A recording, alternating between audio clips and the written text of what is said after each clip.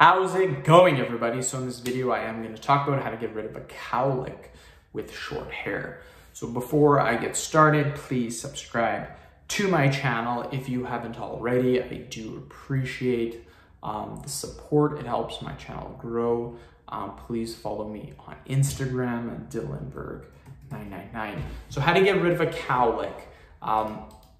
Cowlicks are just basically a hair that keeps popping up.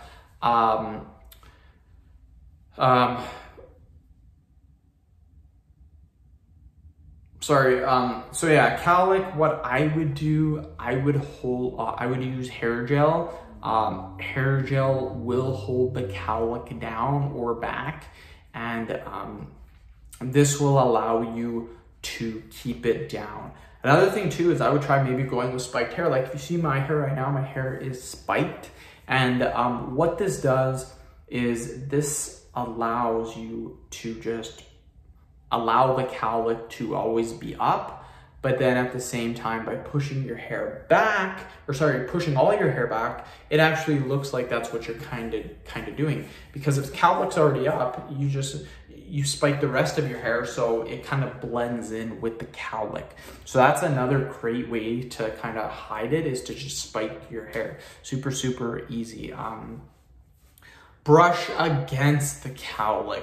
A lot of people make the mistake of brushing with the cowlick. You need to brush against it.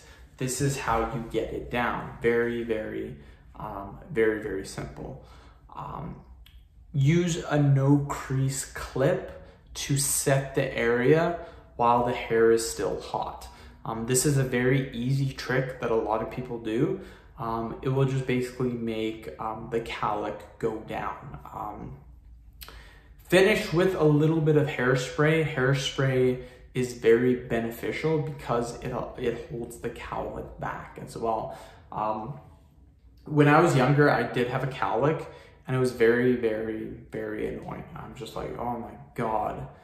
Like the rest of the hair would be flat, and then you'd have this little thing that pops up, and it was so annoying.